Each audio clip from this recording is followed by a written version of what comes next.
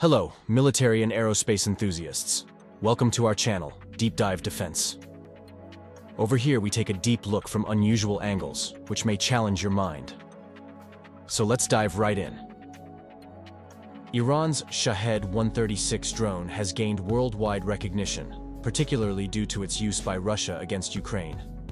This one-way attack drone, developed by the Islamic Revolutionary Guard Corps Aerospace Forces Self-Sufficiency Jihad Organization's Shahed Industries, has become widely known by now. It's comparable to a cruise missile in its way of operation, just 3 to 4 times slower, with smaller warhead, but comes at a fraction of the price. The Shahed-136 follows its predecessor, the Shahed-131, which is a smaller variant with less range and payload. The development of this class of drones can be traced back to the Cold War era, with an intermediate step that inspired the IRGC Aerospace Force being the Israeli Harpy drone from the 1990s. But the roots are in the 1980s, when two German-American collaborative efforts aimed to develop an anti-radar drone, known as the DAR, were meant to efficiently counter radar systems and surface-to-air missile sites of the Soviets, their allies. The challenging conditions of that era necessitated effective solutions that could be scaled up in quantity. However, the collapse of the Soviet Union halted the evolution of these piston and Wankel engine-driven propeller drones with their distinct delta wing shape. Israel then adopted and continued the development, resulting in the Harpy drone, primarily for use against the Syrian air defense system.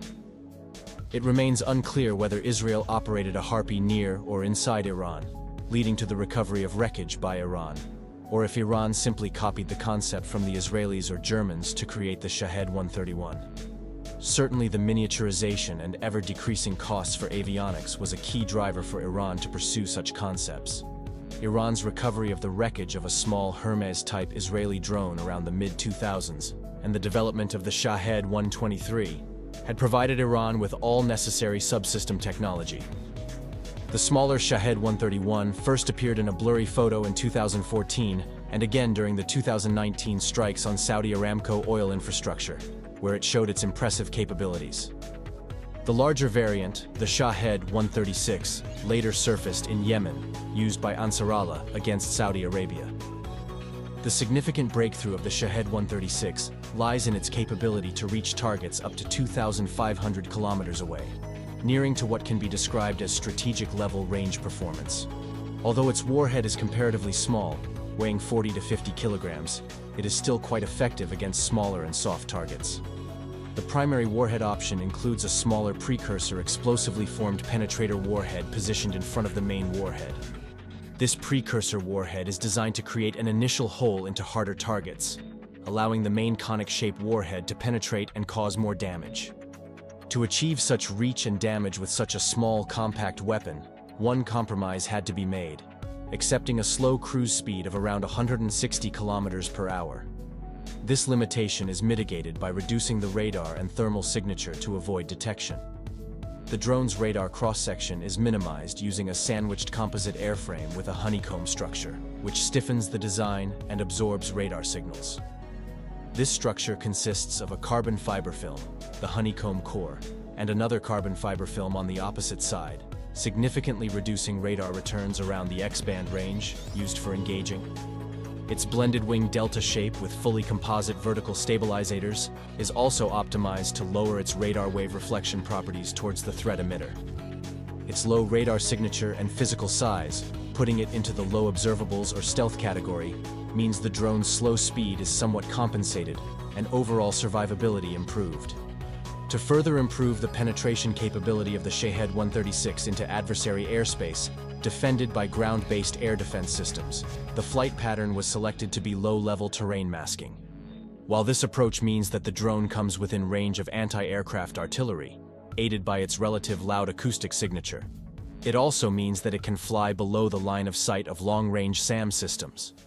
This fact forces the adversary to create a new class of air defense made up by widespread and dense deployment of anti-aircraft artillery, or even simple machine guns, to enable engagement. This binds larger amounts of resources, just to counter one class of threat, mostly ineffective against other airborne threat types. Here the vast range performance of the Shahed-136 allows it to circumvent and avoid concentrations of defenses, which in turn forces the opponent to deploy those defenses even denser and far from the front lines, in rear areas. Another trade-off for this lightweight design is reliance on satellite navigation services. Initially, a simple single-antenna satellite navigation receiver was used, which was later replaced by a CRPA array of 4 or more antennas to reject interference from GPS or GLONASS jammers.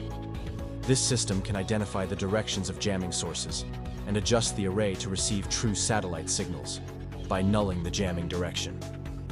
The necessity of such navigation hardening was highlighted during Iran's 2024 strikes on Israel, where intensive jamming and spoofing of satellite navigation signals were prevalent. This technique has proven effective in Ukraine to a notable extent, also due to the vast frontline length difficult to cover with jamming. When reduced range is acceptable for an operation, the Shahed-136 can be equipped with a nose-mounted imaging seeker, which may also be capable of performing DSMAC terrain correlation to determine its position, without relying on satellite navigation. Among the most impressive feature of the Shahed-136 is its low cost, estimated at between $10,000 to $20,000 per unit. This makes it comparable to decoy target drones, but with an added secondary precision strike capability. The cost of intercepting a Shahed-136 often involves weapons several times more expensive than the drone itself, leading to an extremely unfavorable cost-exchange ratio for the side using expensive interceptor missiles. The drone's basic design is already inexpensive, and costs are further reduced by using commercial off-the-shelf equipment, primarily chips and electronics, which Iran locally integrates into the drone's avionics suite. Its propulsion is driven by a small, low-cost 4-cylinder aviation motor, also produced locally. Russia has used the Shahed-136 to target Ukraine's critical infrastructure, depleting Ukraine's stockpiles of Soviet-era surface-to-air missiles. The importance of the depletion of the missiles for S-300P, and especially Buk M1 for targeting Shahed-136, is often not fully realized. Ukraine's Soviet-era air defense was one of its top military capabilities, the most potent SAM system structure of all European militaries. Today, Ukraine relies heavily on Western deliveries for surface-to-air missiles, many of which have been used to intercept Shahed-136 drones, now locally produced by Russia under the name Geran. In Iranian service, the Shahed-136 has been deployed indirectly against regional adversaries, groups, and even moving ships in the Indian Ocean, which necessitated a different guidance system than the one used against Ukraine. During Operation True Promise in April 2024, Iran's most significant use of the Shahed-136 involved launching approximately 160 of these one-way attack drones against Israel. The drone's slow initial flight over Iraq served as a warning of the incoming strike hours before reaching targets in Israel. The primary goal was to force Israel to commit its conventional air power assets to counter the threat. Israel had already begun intense satellite navigation system jamming and spoofing throughout the region before the launch of the drones, but this was not sufficient to make sure that the drones would be effectively neutralized. Consequently, supersonic fighter jets, including F-16s, F-15s, and F-35s from several allied nations, were deployed to hunt the drones. This scenario benefited Iran, as it forced Israeli air power to remain active, following subsequent strikes on the air bases with ballistic missiles, demonstrating Iran's capabilities. Overall, slow, low-signature one-way attack drones, like the Shahed-136, force opponents to allocate and commit resources to counter them. Similar to cruise missiles, their large range and low signature, utilizing low-altitude terrain masking, allow them to approach from any direction, often with low prior warning time. While Israel may have the capacity to counter 160 approaching Shahed-136 drones simultaneously, not many nations possess the advanced air power assets that Israel and its allies have. The Shahed-136 can be held back until the enemy's major air defense assets are sufficiently degraded, allowing for precision attacks on intended targets. In summary, the Shahed-136 serves multiple roles for Iran. It is a low-signature asset, capable of being launched from a pickup truck to execute surprise attacks on targets. Additionally, it forces adversary air power to commit resources to intercept it, thus keeping enemy forces occupied. It also forces the opponent to set up point defense systems around the country, which, depending on the size, can bind vast amounts of resources.